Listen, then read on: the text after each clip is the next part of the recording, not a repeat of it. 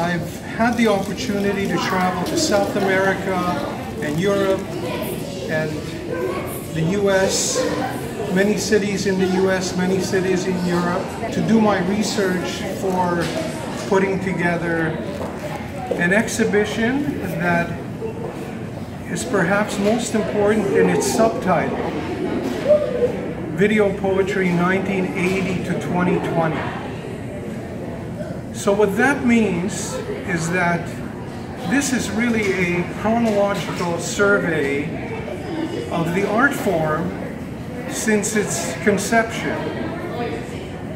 I had to make certain curatorial decisions, of course, but you should know that here and inside the gallery are 29 works from 27 artists.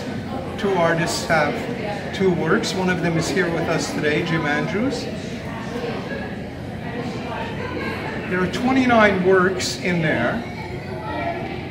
These are short videos for the most part.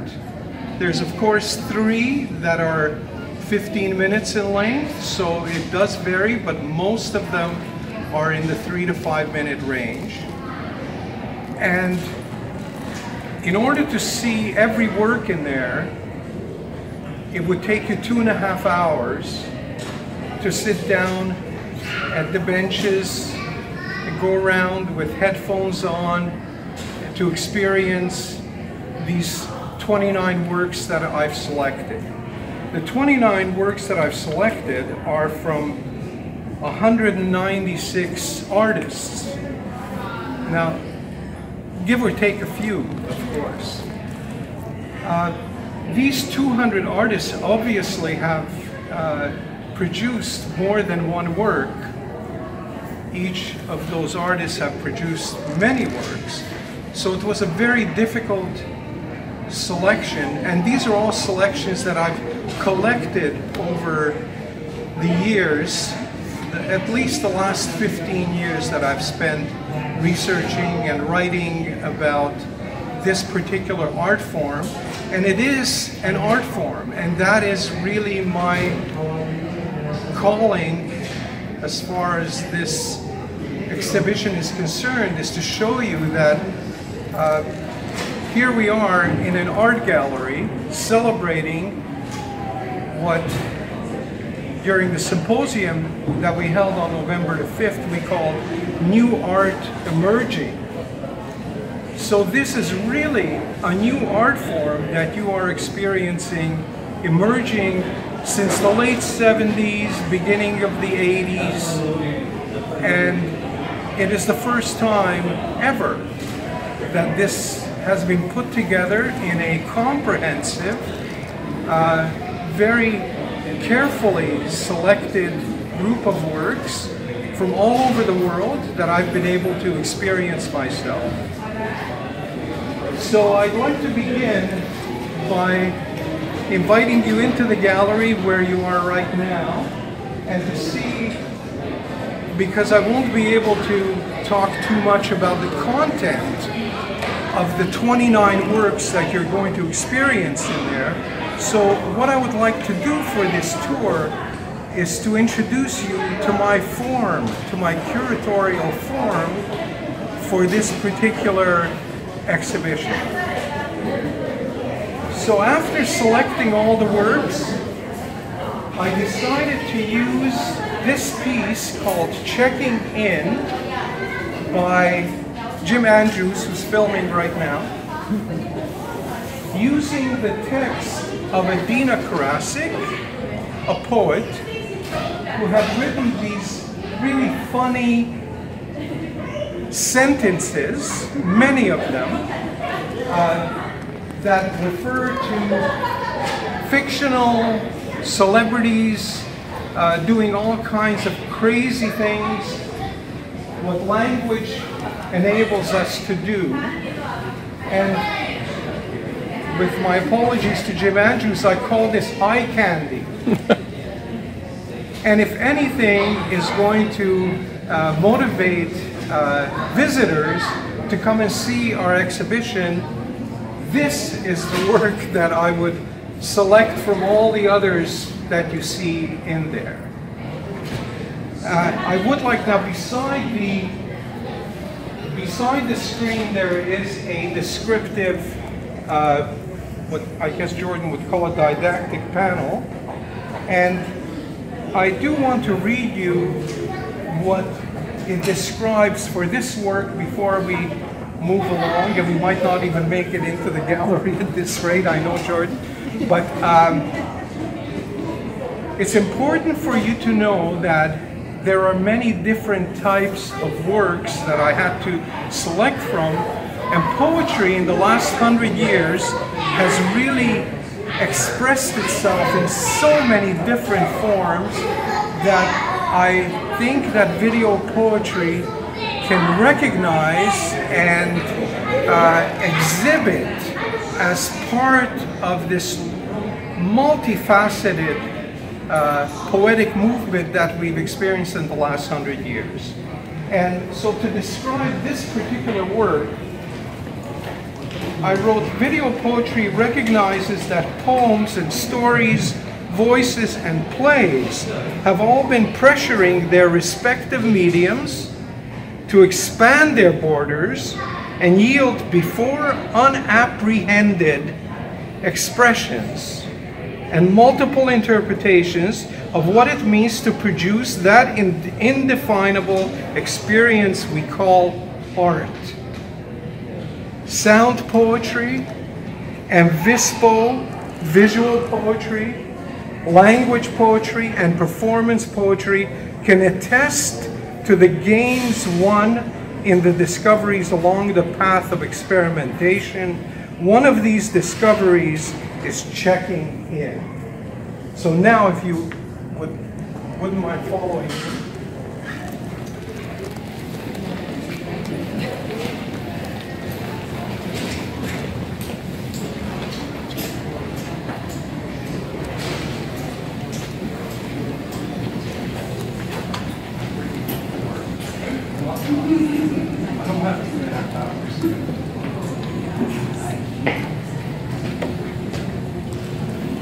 This section of the gallery, I've learned, is called the title wall.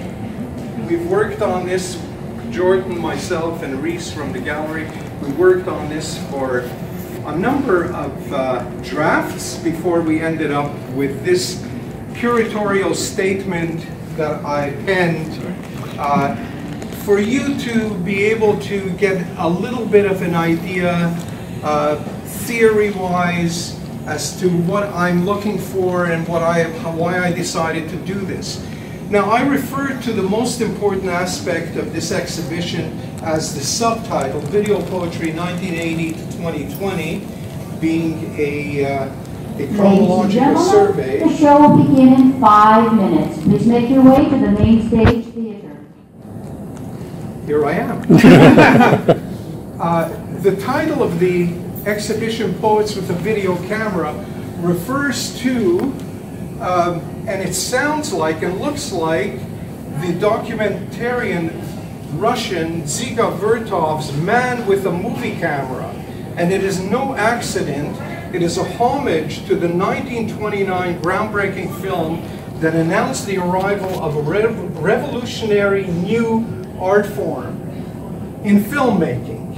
But I took that and I twisted it, tortured it perhaps, and called it Poets instead of a Man.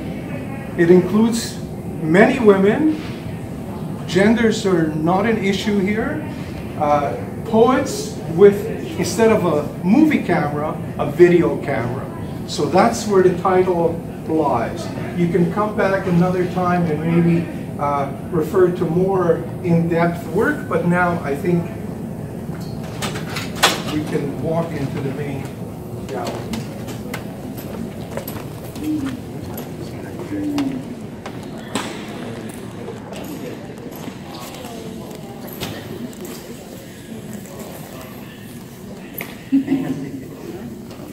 Now, if I were a typical gallery goer, I'm going to follow that route And no wonder that I called the screens behind you that we will get to in a minute, I called them stations.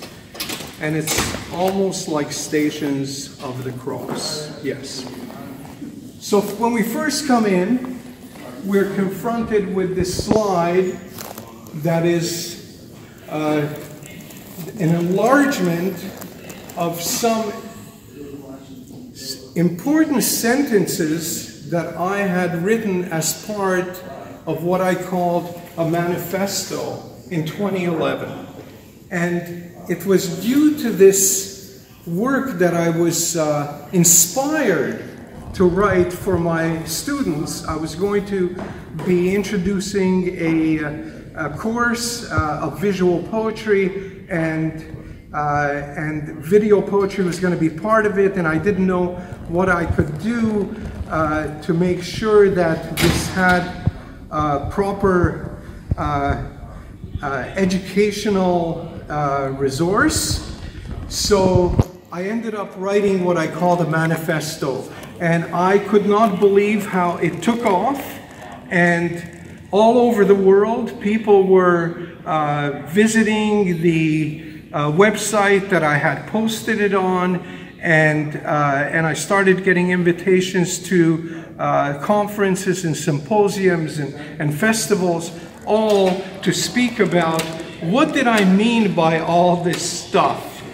So on the top left is the actual definition that I introduced and is still very current in helping festivals, let's say, describe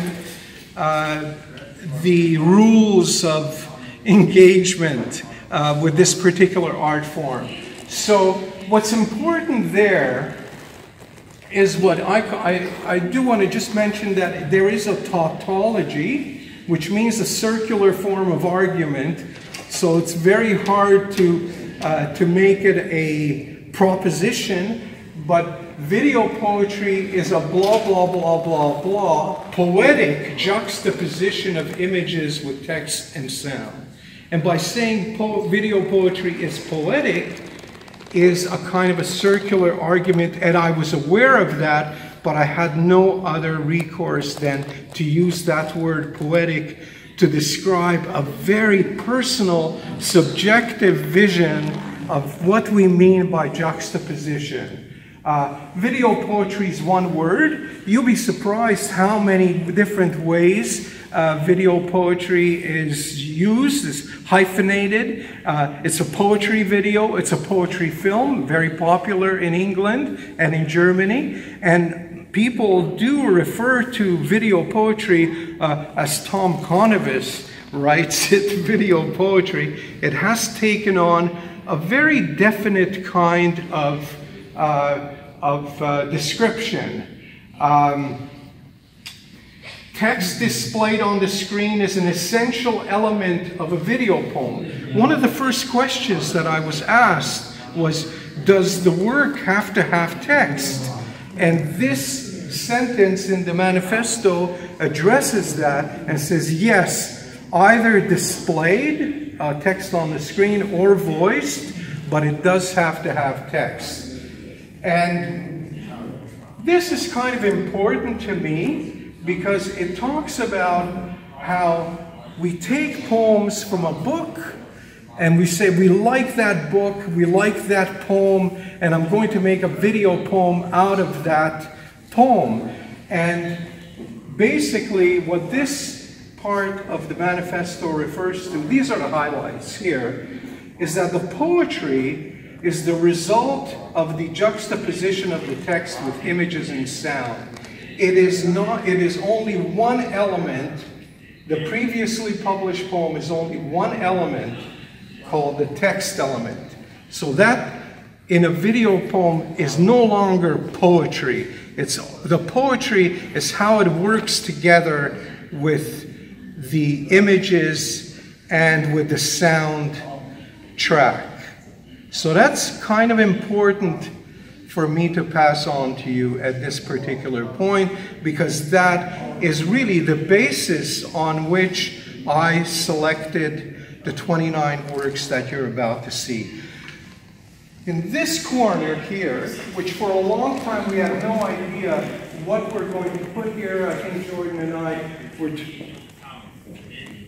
Oh, I'm getting a sound. This is a sound cone. This is the only sound in the space, and it only works if you're standing under that cone. What we see here is a 2002 work by two First Nations artists, Jason E. Lewis and Scawanetti.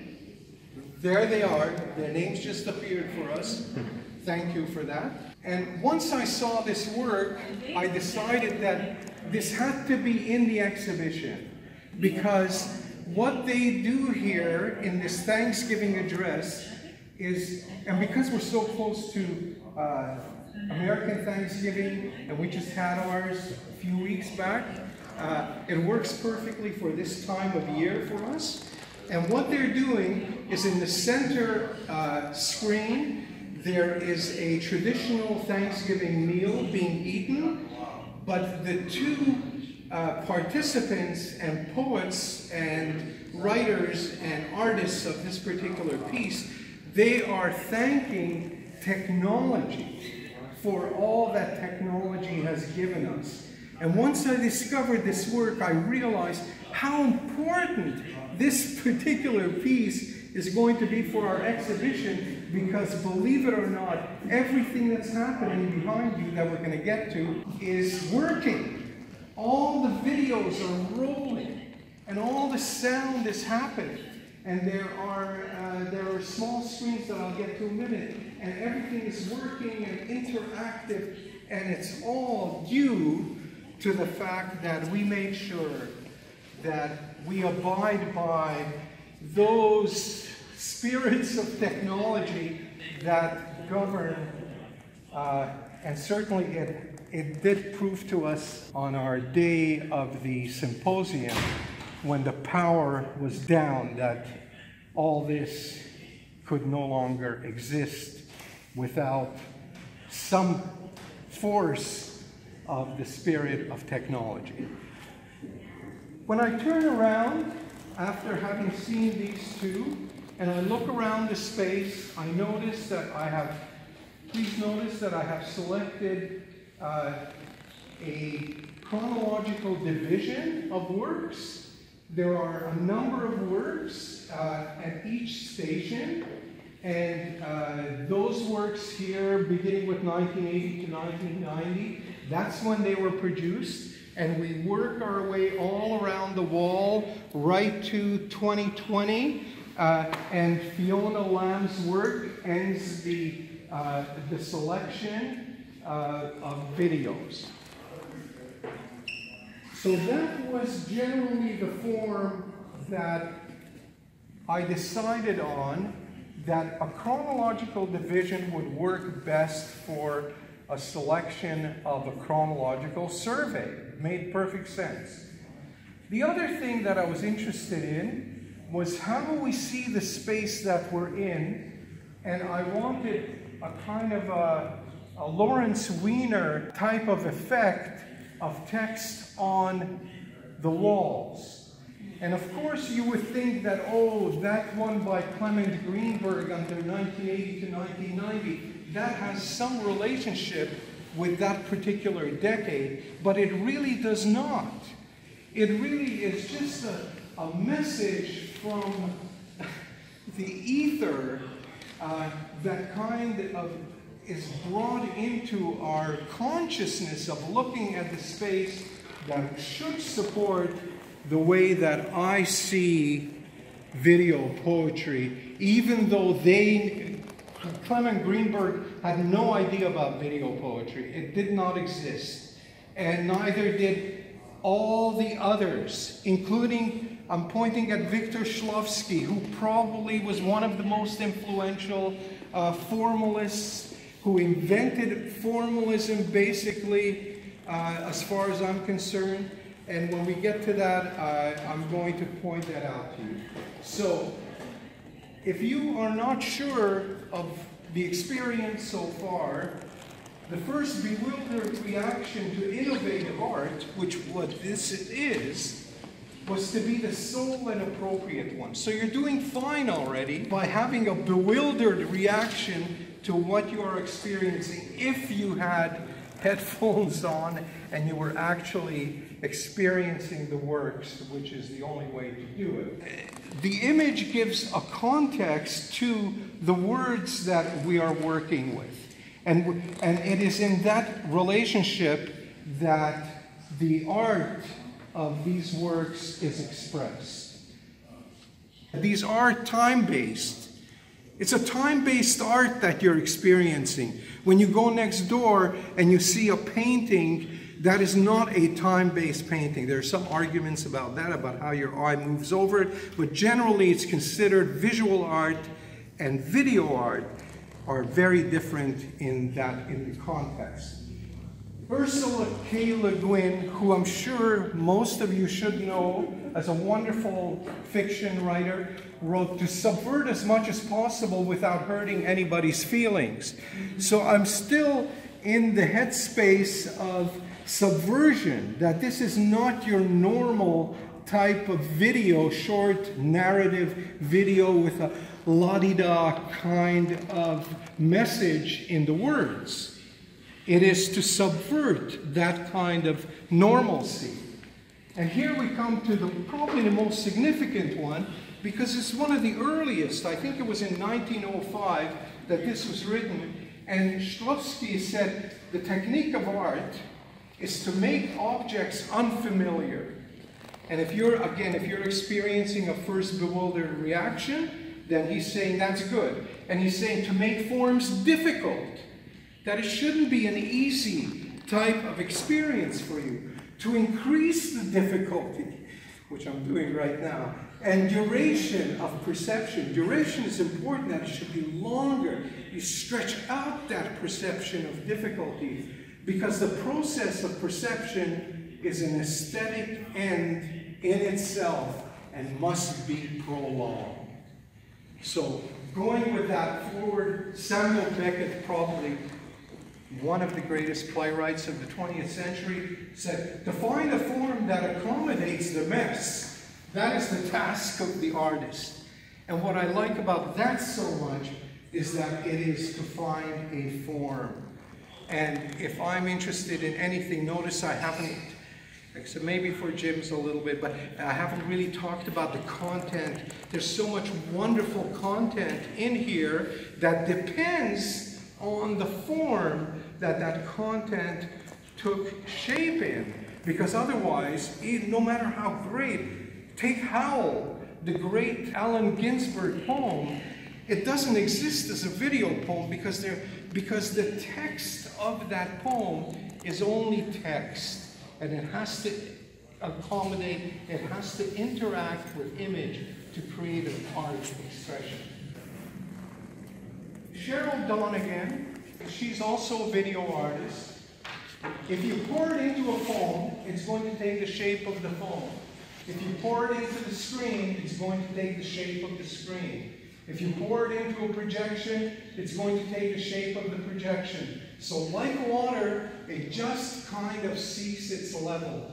Video's true level is to distribute and to flow. And the reason why I like that so much is that there are two ways of approaching this art form. Unfortunately, you have to choose whether you take the poetic approach or whether you take the visual approach. So the filmmakers will take the filmmaking, the video approach. And the poets like myself, who began as a poet and discovered my first video poem in 1978 when I produced a poem where I sat behind a screen and only my shadow was being projected, and then I would lean in and out of the frame, and I did all this craziness. I did it because I wanted poetry to be expressed in this new television medium that I was a child of. Lastly, The size of the screens, I want you to notice that the size of the screens are 40-inch screens, and Jordan can attest to the fact that I first asked for 34-inch screens, and he said I was crazy, and he suggested a 55-inch screen, and I finally agreed to a 42-inch screen, because I didn't want you to be overwhelmed by the image of walking near one of these works. Sound-wise, even though we have a cone under the Thanksgiving one because their voices ought to be heard, that's true, I wanted this to be the silent space of a typical art gallery. And this is a very forward-looking art gallery here at the Surrey Art Gallery. And we decided together that headphones for 2 people sitting on a bench, and Chris Dean actually manufactured these benches for this particular event. So 2 people could sit in a very intimate way and experience the work. That's mine, by the way. That's happening. That happens to be on the screen right now. The other thing, the last thing that I would like to mention, is a total wonderful innovation discovery. And that is that when you walk into an art gallery and you look at a painting, what is the first thing that you do when you see a painting in an art gallery? You look at the label, because you want to know what the title is to give you context for that painting. You want to know the year that it was produced. You want to know the name of the artist. You want a little bit of a description. You want the materials that were used for that particular painting. And what we came up with is and I guess it's an interactive label machine, which is a screen that tells you what is playing on the screen at that particular time and how long it's on and what the duration of how long it's before the next one is going to appear. And it has a bio and it has a QR code that you can get to the bio of the artist who made it. And what a wonderful invention to experience video in an art gallery instead of a paper label, but let's do it according to the medium that we're working with. Thank you.